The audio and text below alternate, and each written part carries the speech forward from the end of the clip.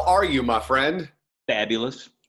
Before we even talk about anything today, that shirt, man, is fantastic. You look Yeah, well rested and wearing an amazing shirt. it's a fish shirt.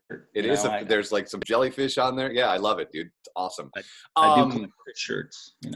So want to jump in here today because over the weekend I was walking with my wife and I was saying, like, I'm sort of in this zone where you feel like it's Groundhog's Day over and over and over again. And that one thought sort of led me down this path. And I was putting together a piece that we're doing with somebody else in town about entrepreneurs. And we're doing a story that's coming out this week about this gentleman on the east side, Nico Nicolaitis, who does knives. And he's like a 23-year-old kid who quit his job in manufacturing to make knives in his backyard. And he makes these amazing knives, and if you have one of his, there is only one, right? He makes his handcrafted, so cool.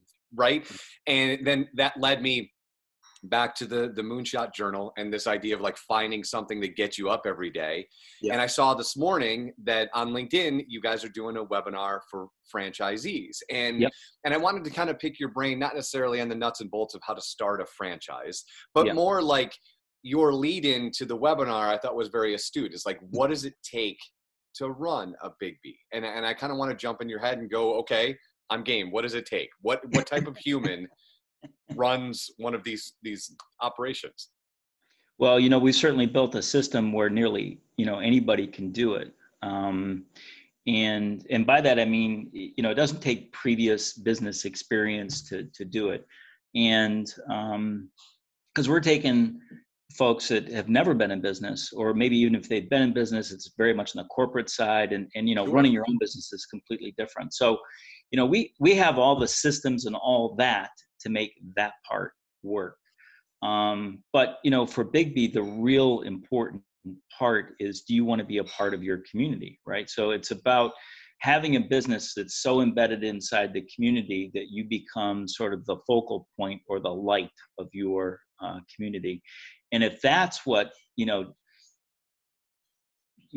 yanks your chain, so to speak, then you're a perfect BIGGBY owner operator. So we can teach you about coffee, we can teach you about business, we can teach you about systems, but in terms of being passionate about people, you got to come to the table, with that.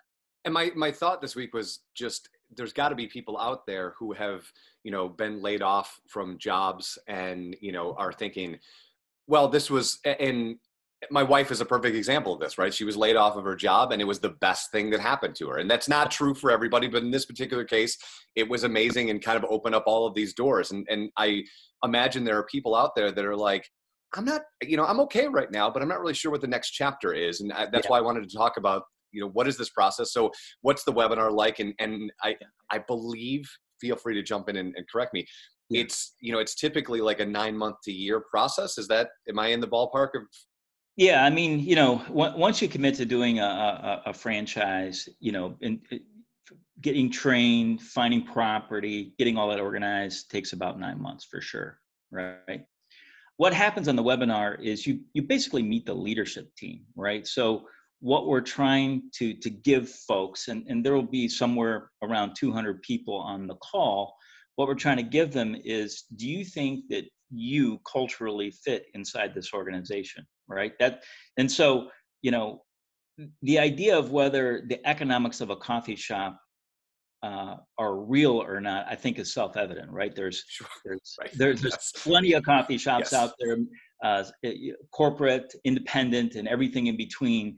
Is it an economic model that works? Absolutely, right? So, but what we're interested in doing is having folks join us on the webinar and decide whether they are a cultural fit inside this company. Because if we're a fit, I mean, boom, the sky's the limit, right? If we're not a fit, then you don't want to hang out with us, right? So so that's what it's all about. That particular seminar is to say, hey, are those guys qualified?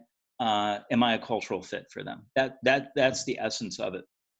The idea of taking a hard right turn in your career, I have to tell you, and this happened back in 2008 also, that when there is a recession, when there is an economic hiccup, the largest leaps forward on franchising happen at that moment in time, because there's so many people that are displaced. You know, somebody tells them you don't have a job anymore, and then you're like, oh no, what do I do now, right?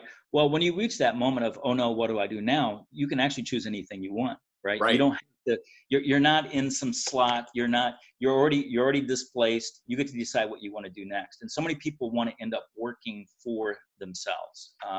And you know, the little catchphrase that we use in franchising is that you will be in business for yourself, but not by yourself. And that's sort of you know, we got you there. We'll help you along. Do you feel that that's like a natural response to being fired in a recession? Is this kind of like, not necessarily a thumb in the eye, but like, well, I don't want to be reliant on somebody else making a decision where I get to go. Here's how I'm going to decide where I'm going to go by doing this. Totally, totally. I mean, working for the man doesn't work out, right? Because the man decides when you get to go. And so now, you know, owning your own business is certainly not risk-free, and that's No, and that's, I don't mean that. I just mean like you know, the interest in a recession or a depression probably comes from this swing back of like, I didn't feel control in my own career because somebody just walked in one day and handed me an envelope and told me to leave, or in this case, probably emailed me or contacted me on Slack, right? Because we're not doing anything face to face. And then I went, okay, now I want some control. Here's how I can get some control. Yeah. And you know, here's some things to consider. So in the end, you're always working for somebody. Like even when you're working in a business, you're working for a consumer, right? But here's the deal, the difference between having a job and owning your business. Having a job, your upside is limited by somebody else. When you own your own business, your upside is only limited by you. And that is the fundamental difference. So if you're somebody that wants to own your own business, your upside is yours. You get to own it. And that's the real big difference. Let me ask you this question. Do you think, and you know, with your decades experience in this space, do you think everybody should at some point take this leap? Not necessarily to own a BIGGBY, but I mean in general of like owning or running your own business. Not everybody. It's really not for everybody. You know, one of the things in owning your own business is there's an immense amount of responsibility that comes with it. So like in your civilian life, you know, you've got responsibility to your family, to your job, and maybe a little bit to your community. When you own your own business, now you've got employees and your community are customers, and you become a rock star in your community and stuff like that. It's an immense amount of sort of perpetual responsibility. Now, if your shoulders are big and that's something that you thrive on, then that's what you want to do, right? But it's certainly not for everybody. Fair enough. And I probably shouldn't say that, but that's the truth. Well, no, but I think you should, because I think people should understand that, right? And you know, we've reached a point in culture where too easily do we just go, everything is for everybody, right? Yeah. And I don't mean that in an inclusion, but like, you can go out for the NBA and you can own your own business and you can, you know, you can start a successful podcast. All you have to do, like the amount of classes you can take for $70 to be a millionaire overnight with your Instagram account is that's what I'm talking about, right? It's like, you should tell them that so that they understand there is some barrier to entry. By that, I mean, you've got to be wired to do this thing versus the other thing. Yeah. Hey, here's a couple things too. Sure. Like if you want to own your own business, you have to know that you can be the energy source of that, right? So everything, if you're the business owner, you're the sun, and all of the energy emanates out of you. Like you can't hire energy, you can't buy energy. It must be generated as this energy source from you. That's one thing. The other one is this idea of faith, confidence, and courage, right? So as a small business owner, you need faith. Faith is belief, right? You need to believe.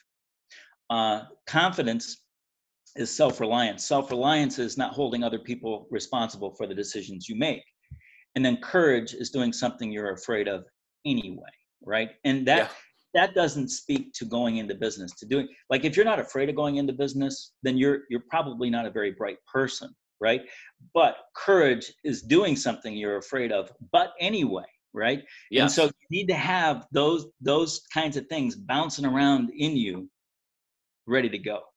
Yeah, I think that the middle one is the one that also I think people get tripped up on, is when they go, well, I'm struggling because my employees don't love the business the same I do. Well, they shouldn't love the business the same way you do, because it's yours, not theirs, right? In the same way that, I don't love MLive the same way MLive, if MLive was a person, would love MLive, because it's not mine, right? That's right. That's right. You got it. Now, right now, so on the 14th, we're having a webinar, and if you go to Facebook or whatever, you can find and log in on that. But the other thing is, and we never do this, but we did it because it's our 25th year.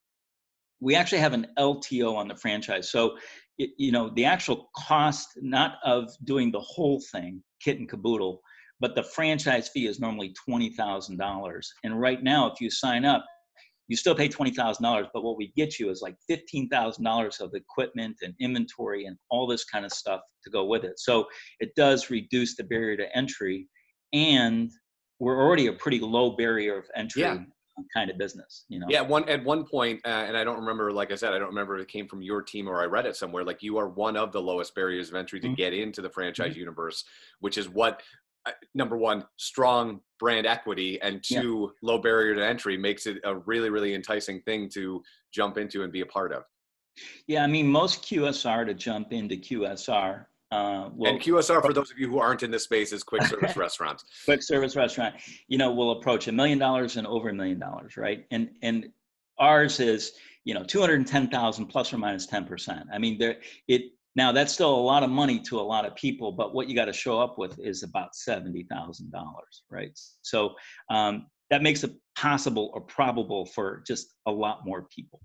Absolutely. And so I want to leave you with this story, because I haven't told you this yet, but I think this will leave your week off right. The other day I was driving down the street. Actually, it was Saturday. I was driving down the street with my wife, and there's a BIGGBY on this like very busy street that we were driving down. And out in front was just this cute, they were probably 70, this cute couple sitting with an umbrella on two chairs, drinking BIGGBY coffee and just waving at people. And we were gone for like an hour and a half. So we went by them the first time and honked, and then came back and they were still there. And I thought, like, and I mean this for real, where else, what other brand do you see two people spending their Saturday morning out just waving at randos with a cup of coffee in their hand? That's right. Well, we love people and people love us. And that's yes, you do. All right, my friend. As always, it's been a pleasure. Have an amazing week. We will talk to you next week. Bye.